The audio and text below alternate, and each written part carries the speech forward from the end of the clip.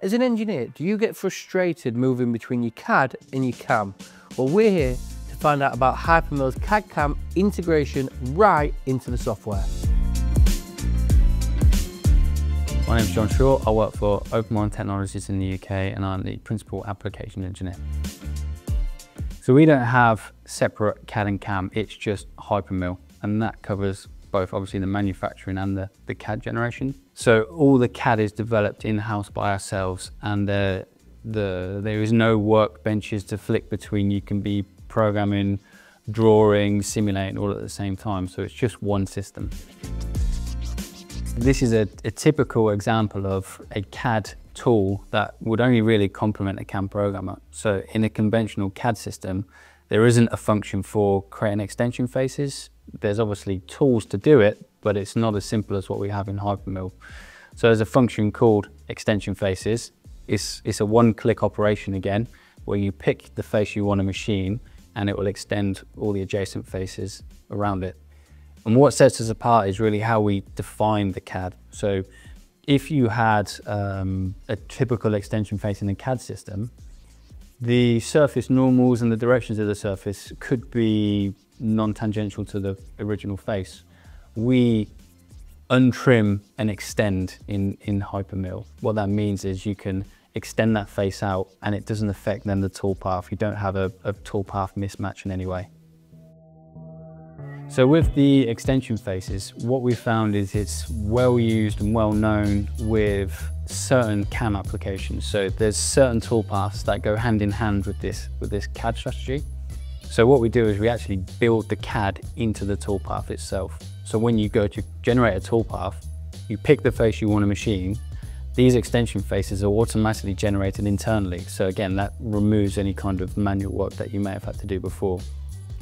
Everything in hyperMILL is built around safety. So from the first moment you open up a model from a customer, we're doing a lot of geometry checks. We're also doing healing. By the time the end user sometimes gets the CAD data, it could have gone through 3 or 4 translation systems, and what you end up with is sometimes not ideal.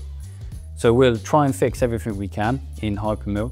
But then on top of that, we also have tools to really fix or recreate faces where necessary. So there's functions like global fitting where we can really pull 4 or 5 faces, collect them together and create effectively a sheet over the top of it, so you're not following maybe 4 or 5 faces all the different directions. Maybe one of them was slightly bent in a different way. So we're able to really stitch those faces together, and that means the better quality you can get with the CAD, obviously the better quality the toolpath and the model is going to be. I mean, a lot of work has been done in the past few years on medical parts and devices. So what we see here is a knee joint, femoral knee joint. Traditionally, these would be ball nose scanned, and that obviously takes quite a long time to manufacture. So we use conical barrel tools for this with a 5-axis machine, but this is impossible unless you have good quality data underneath. So normally you would find with a knee joint, it would look a little bit like a patchwork quilt. There'd be 4, 5, 6 faces in there, all different surface directions. So we utilize global fitting, so it's a GSM function in hyperMILL, to really pick the faces and create a really clean sheet underneath, which we can then generate the toolpath off. By doing this, we can get the perfect result on these kind of strategies. A lot of the really useful CAD tools that we have in hyperMILL are inside the actual toolpaths as well. So we spoke before about how the milling extension faces is in a 3D finishing toolpath. But you also have extension faces available in a lot of the 5-axis toolpaths as well. When we're doing trimming, especially around poor quality, which we all deal with, we're really using the side of the cutter to trim. So that relies on a very nice, clean surface. Otherwise, you know, that's the surface moves, the tool's going to move with it, which obviously causes bad quality surface finish.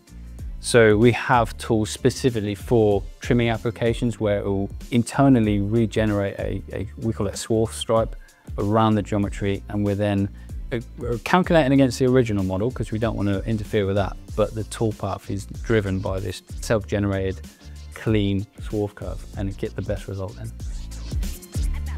With hyperMILL, The CAD tools are so powerful, it makes everything so much easier, and it's the reason why we're able to get such perfect results every time.